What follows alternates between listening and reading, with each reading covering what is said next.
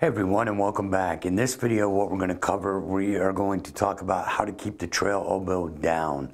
There's been a couple of questions about it on the channel, so I thought I'd do a video to help everybody out.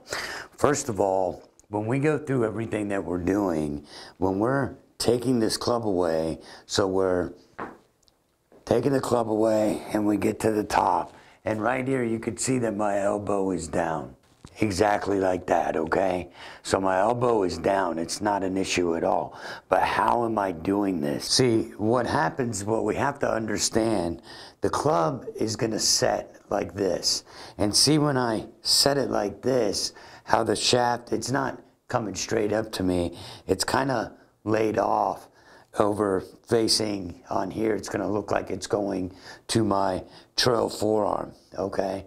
But how am I doing this? Basically, if you take the lead hand and you've got your last three fingers, all I want you to do is to kind of go like this with those three fingers, and you'll feel the three fingers with the pad of the hand here, and you're just going like this, okay? That's all you're doing, is you're going like this. Then with the trail hand, it's these two fingers, and all you're doing is basically going like this with these fingers. You're just going like this with your hand, but it's really being done with the two fingers in the trail hand. So it's the two fingers in the trail hand and the pad part of the trail hand that's going like this. It's just going up. So when I put them both together, it's going to look like that. Here, you're going to be able to move the club just like that. So now, when we're making our swing, okay, everything's where it's got to be. We're going to go like this. Now, when we're going to get this club back over here, we're taking these three fingers of the lead hand and we're going like this. And we're taking the two fingers of the trail hand and we're going like that. At the same time, on this, you know, inclined plane, if you will. So all of a sudden we're like this. And the second you do that with your hands, it will bring the elbow back into your body and it will keep the elbow down. So you're like, okay, oh wow, that's pretty good. Nice. And then in the downswing, we are going to feel that same pressure in this set wrist that we've got, which again is placing the elbow to get it. Remember the elbow drill that I talked about? It's going to keep that coming right to where it's got to go every single time. So watch this. I went here, so I'm going to do it like Hogan. There we go. And the second I'm going from here, really from about right there to there, this is being done with that part of the trail, the three lead fingers, these three, and then the two fingers in the right hand are the trail hand. So it's just going like that. And then from there, it's real easy for me to get right there. And that you're going to feel, again, remember how we talked about the connection that you're going to feel if you let that left arm move across your chest? Well, the same thing is kind of happening, because now we're setting the wrist to match up with all these good things that we've already learned, so we get right there. And that arm will be down because this setting of the wrist is kind of pulling the club from back over here to get it over here. Going backwards is what it feels like this way with the wrist set. So all of a sudden it's, aha. And then I've got these nice angles. Now I'm just going to hold on to everything as I'm coming down, and then I'll come right into the shot. So when we can see and understand, the wrist set is nothing more than this. Now all of a sudden it's this.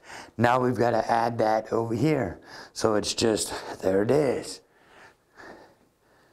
There it is, all day long. Okay, so the wrists go, the fingers are just going like this, keeping this nice good angle.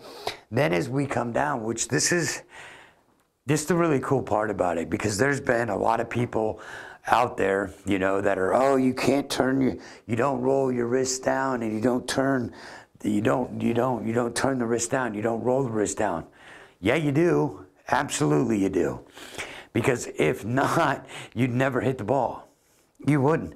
Now, there's some of you that are going to be like, I don't know what you're going to do. But the point is, gravity and centrifugal force are what is actually making these hands go like this, okay? But if we can get these angles set in our hand, because the real pattern is this. You guys remember Mo where he talks about, oh, the vertical drop and the horizontal tug or whatever the hell he did. Think about that. If it's now we're talking about Mo for a second. If it's this horizontal move and it looks like Mo's going like this, right? Like he's throwing it up here in the air. But as he's going this way, gravity and centrifugal force pull that club down. And when that happens, watch what happens here. We get to the top. Now we're coming down. We're coming down. Look how this goes like that. The hands roll down, the forearm rolls this way. Now watch this. Remember, we got this set over here, so we've still got that angle. Come to it. Now we're just getting the angle on the other side. And we've all seen, even in the book, where Hogan's got that look where it's like this. And as you can see, the forearms haven't rolled over each other. They're just right there. Now I could do this a different way and go like that and bring my forearms back to you, and you could see that they've rolled over. But because of the way that we're holding this angle, and then we're coming this way into it, and we're getting that angle over there, they haven't rolled over each other. But from here, it looks like they're crossing, but I can assure you that they're not. So the wrist set is just simply there, here, and back over on the other side. So all we're really doing is we're setting it, and once you set it, you will feel how that elbow gets pinned to here. There's another drill that is going to help you not only to achieve this, but to keep the thing on the proper plane while you're doing everything. Has a lot to do with this wrist set. But what I want you to do, even though none of us are going to do this, I want you to put your lead thumb directly on top of the shaft. And then I want you to put your trail thumb directly on top of the shaft. This is a drill. This is not how we're going to hit balls, but both lead thumbs are on top of the shaft. Pretty easy to see right now, right? So now with both of our lead thumbs on there, I still want you to feel that wrist set. Now from here, what I want you to do is to feel like your thumbs are going around your shoulder. They're not going wrist set above my shoulder. They are going wrist set. Now I'm going to keep that good angle, and I'm going to work around my trail shoulder. And then when I'm coming down, I'm still going to feel like I'm working around my trail shoulder to come into the ball. So I'm not going to get here and go around the trail shoulder and then this way. I'm not going to go around the trail shoulder and come over the top. I'm going to say, okay, I'm here. Now I'm going to work in the opposite direction around the trail shoulder. Around the trail shoulder, and then boom. Now some people are going to say, Chris, you just dumped that underneath the plane. Whatever, guys. The bottom line is this is a drill. We're here. So I've worked around the trail shoulder with the thumbs. Now I'm keeping that good angle. Now I'm coming into the ball. Now I'm going to come right into impact, and then I'm going to do the same thing on the other side. So this is how we keep the elbow down, because the elbow's staying down as we move that arm across the chest, right?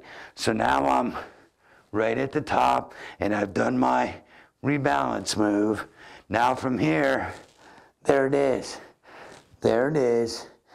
Wrist turned down. Now I'm going to get it right up on the other side. Pretty simple to understand, guys. Hope that helps. If you got any questions, leave them in the comments below. We'll see you in the next video.